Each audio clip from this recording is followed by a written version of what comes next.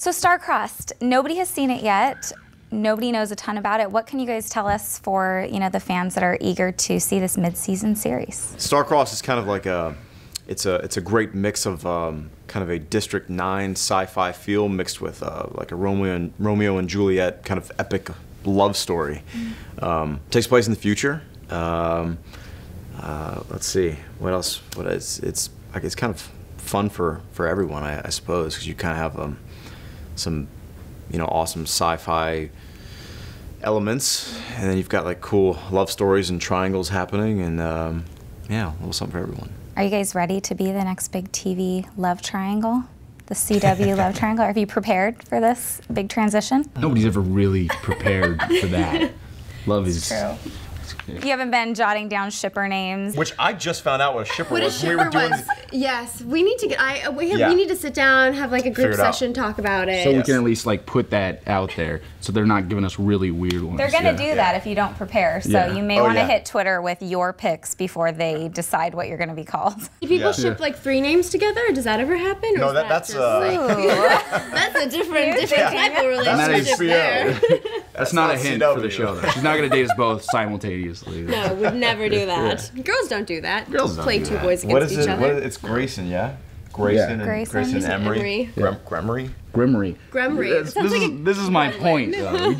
We gotta sort this now. You are playing the human again, which you kind of do on these supernatural shows. I know, right? But you seem very likable this time. You seem like you're not... This time. Well, you're not the bad boy. You are a very popular guy, but it seems like maybe you are an actual good match for... No, I mean, Grayson definitely has some secrets. Yeah. Yeah, and there's definitely some things that will be revealed and whatnot. And with these shows, they like to toy with how much the audience should or shouldn't like these people, so I'm excited to... So some twists ahead with your character. Oh, yeah. Aimee, people, obviously, Friday Night Lights is what people so love you for. What can you say to those fans who are eager to kind of watch you on a new show? Is there something for them in Star-Crossed?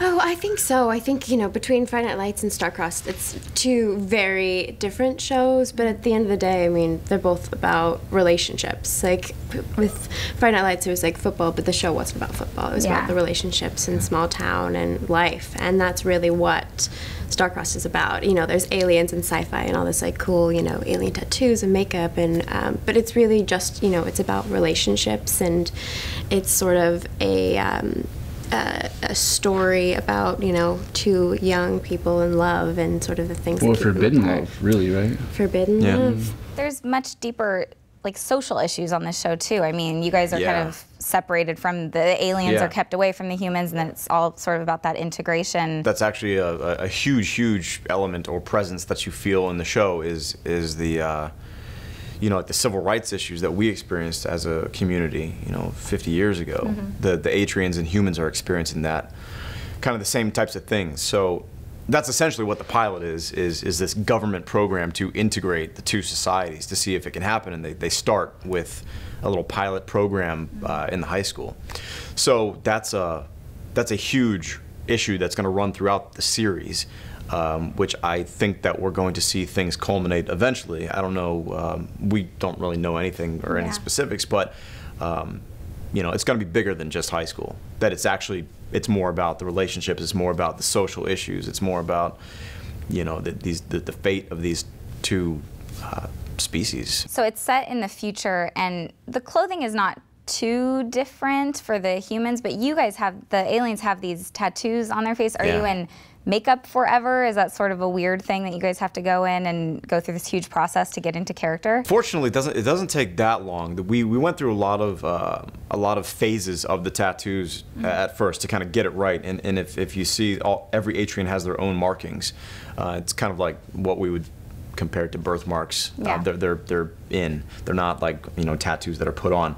We're born with those. So each one has their own kind of markings and stuff. But yes, we went through many phases to get them looking right.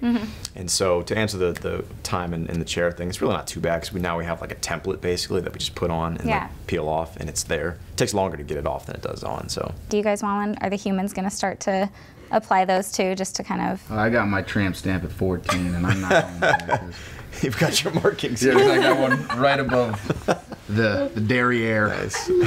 Lastly, why should people tune in? What is it that Star-Crossed has that maybe something else on TV doesn't? Our writing team is so fantastic that they've got some really awesome credits and resume, and I know we're all excited about the writing team that we have. So I know that the stuff that is going to be coming down the pipe is going to be stuff that I don't really know if the CW has really seen yet or tackled yet. Yeah. So I'm really hoping and expecting you know, the stories to be really heightened and elevated more so than just like a teen romance. Kind of touching along that, I think that the show, you know, does have a lot of heart, and while, you know, it is very glamorous, like some of the fashion in the show is so interesting. Like I just went through a huge wardrobe fitting for like 5 hours, and it's cool because it's a mixture of stuff that's current right now, stuff from the 80s. There's like corset stuff from like the 1900s. There's stuff that's like almost kind of slightly off, but like is like I feel like a trend of the future. But the story, you know, is, you know, there is aliens. That it's about high school, but it's really about relationships, and it's a better metaphor for like the bigger issues that I think we face in society at the moment. I'm Haley Steinfeld, and you're watching ENTV. Hi, my name is Kieran Shipka, and you're watching ENTV. Aubrey Plaza, ENTV. I just touched it with my mouth, sorry.